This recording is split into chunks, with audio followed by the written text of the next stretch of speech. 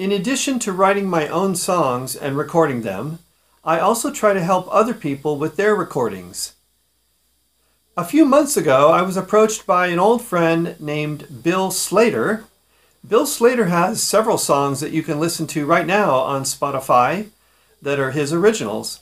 And he has some songs that he would like to include a saxophone solo. And he asked me if I could help him with one of those songs.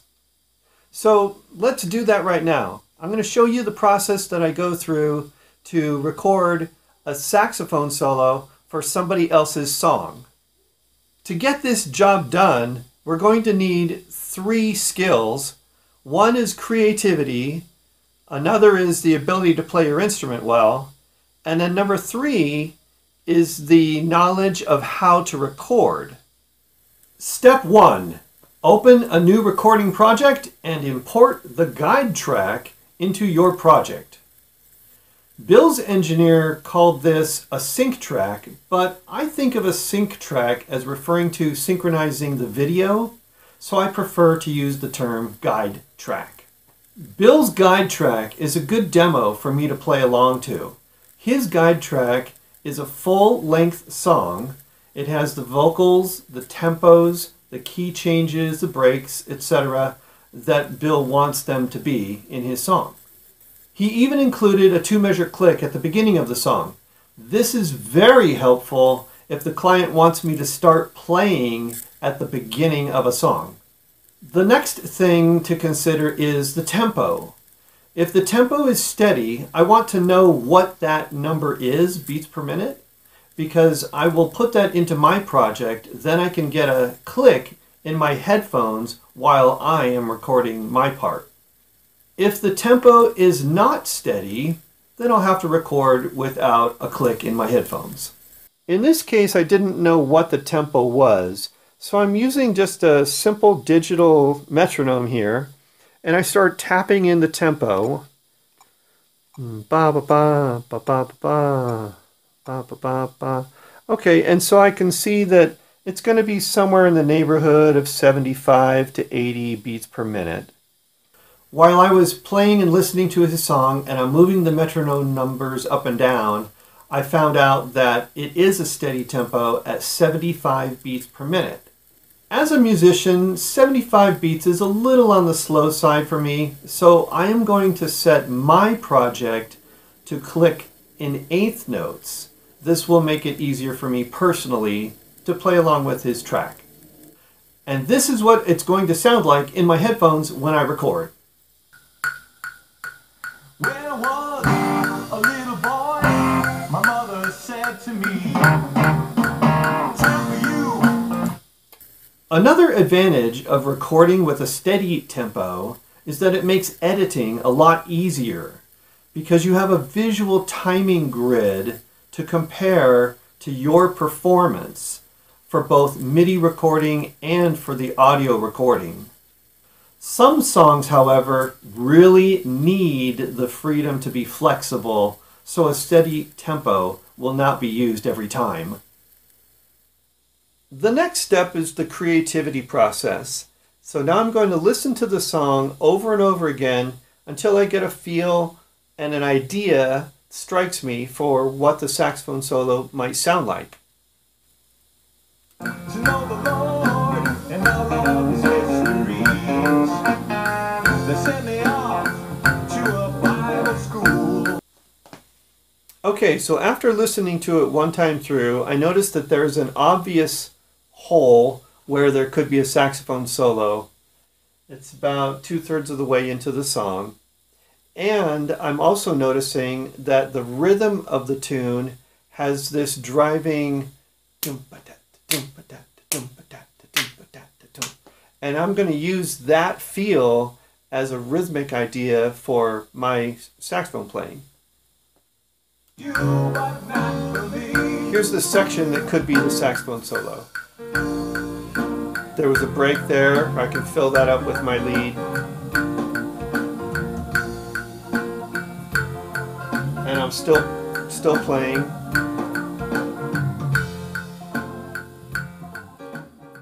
All right, so as a musician, I know to fill in those little gaps where the singer is not singing, with some saxophone music. Continuing on with the creativity part, I'm thinking in my head of this groove of this, and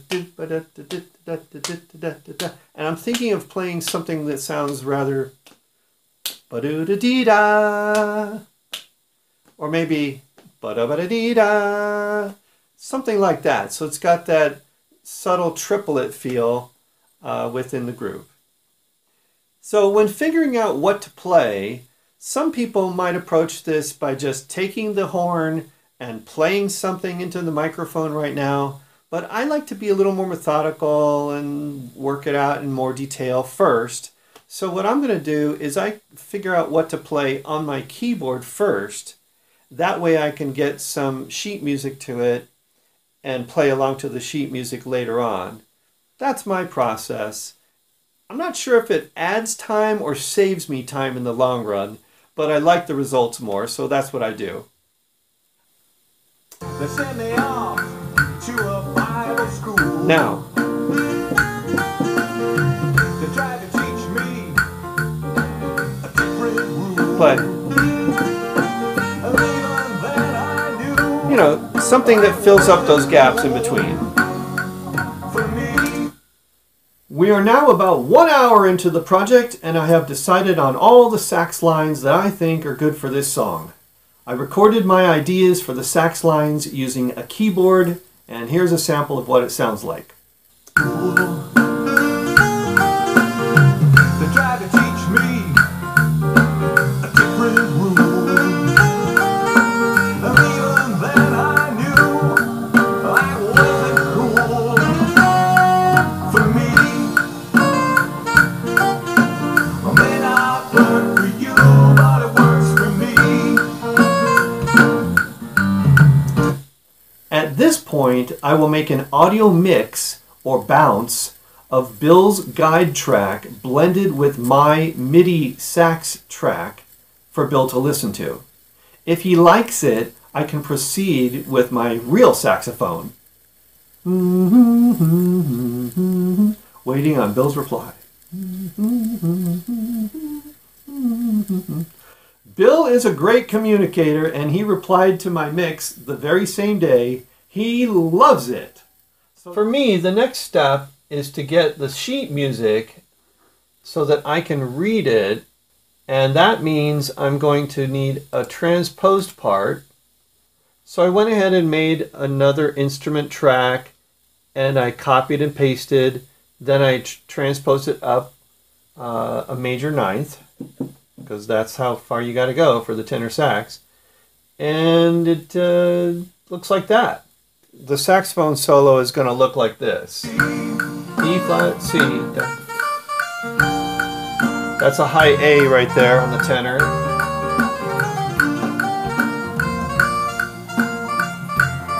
And then some high G's in there. A lot of blues scale in the... So it's a lot of... So now I'm about an hour and a half, almost 2 hours into the project. I've got my sheet music ready. I got my ideas ready. Now I just need to perform it and record it. So the next main step is that I put on my engineer cap and get ready to record. Here's my compression unit over here. I've got it set the way I like it, but just so you know, you want to make sure that the input doesn't go all the way in the red. You want to have a little bit of compression, but not so much that it sounds forced or squished. Saxophones are pretty loud. They are louder than a singer's voice. Not quite as loud as a trumpet, but definitely louder than an acoustic guitar or a violin. I'm setting up the microphone very close to the computer for a very practical reason. I'm going to be looking at the sheet music on the screen and playing it. For the input EQ, I usually attenuate the low frequencies and then leave the rest of it flat. On the recording compression, I prefer a 3-to-1 ratio, and I like to put the threshold kind of in the middle because I want the signal to be reduced, but I don't want it to sound like it's being reduced. Okay, so we're about 2.5 hours into the project, And now it's time for me to put on the musician cap and to play the song that I've written in the computer. I like to set up my microphone for saxophone this way. I like the top of the microphone at the top key of the saxophone, and then I want it pointing down at my left hand, so it's a little bit in between the top vent and the bell of the instrument. I don't want it to point right into the bell, and it makes this triangle between the bottom of the bell, top, top. That's my favorite setting. May work fine for you, but not for me.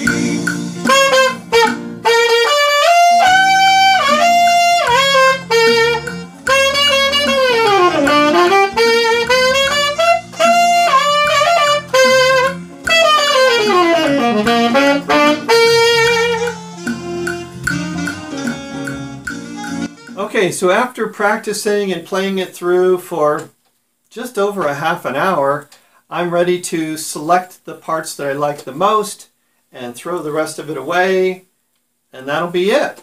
Okay, so here's the saxophone track. Right here, see those thicker blobs? That's my saxophone. Okay, so what you didn't watch was about a half hour of editing. So now we're roughly 4 hours into the project and I'm done, but I'm going to show you just a synopsis here. This is saxophone 6-02. That was one of the takes. There's take 3 right here. There's take 2 right here. So what I did was I just took the parts that I liked the most from these various takes. There's a take 1 that I kept part of that as well. Anyway, I did 6 different takes, and then I just went through for the last half hour and chose which ones I liked the most. And there you go. That's how you do it. May work fine for you, but not for me.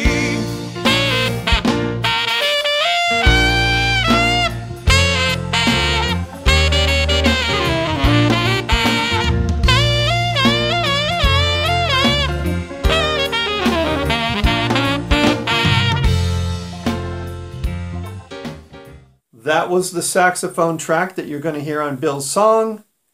That wraps up this session. Thank you for watching. See you next time.